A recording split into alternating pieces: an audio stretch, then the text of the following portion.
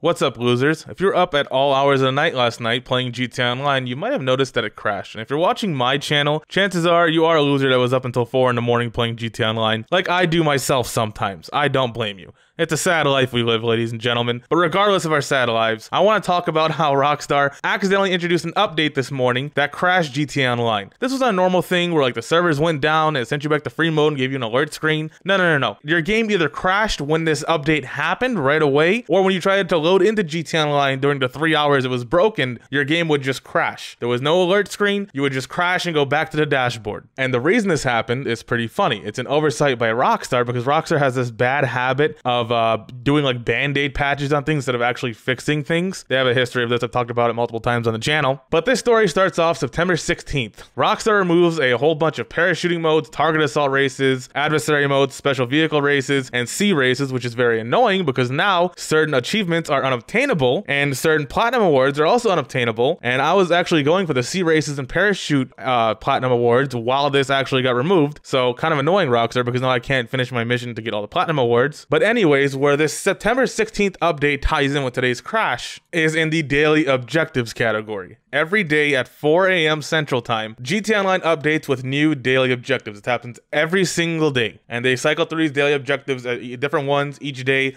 30 times for 30 days in the month. And funnily enough, one of today's daily objectives were participate in the Special Race Series. But, as I said before, on September 16th, Rockstar removed Special Race Series from GTA Online and vaulted it. They said they removed all these things because they were making room for more updates to the game. But of course, as an oversight, since they did it very quickly and very lazily like they do everything in this game that they patch, they forgot to remove the Special Race Series daily objectives. So what happened? At 4 a.m., whether you were playing in a free mode, a heist didn't matter, or you were trying to log on, the game crashed and went back to the dashboard. And for I think 3 hours, the game was literally unplayable. No one across the globe could log in because the daily objective was there for a race that doesn't exist because Rockstar removed it. Obviously, 3 hours later, they fixed it. A lot of you guys probably didn't notice it because you don't get on GTA Online at weird hours of the morning. But I thought it was pretty funny. I know you might be thinking, Gypsy, why are you making a video about this when this can all fit in a tweet? And you are right, I actually did tweet about it. But basically, I think it's funny to point out and document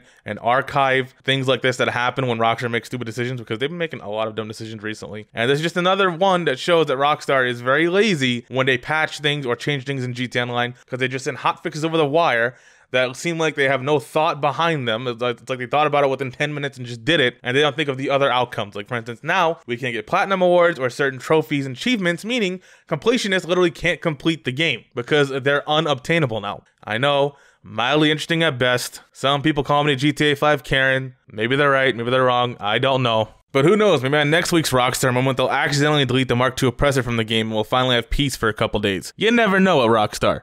You might get what you wish for.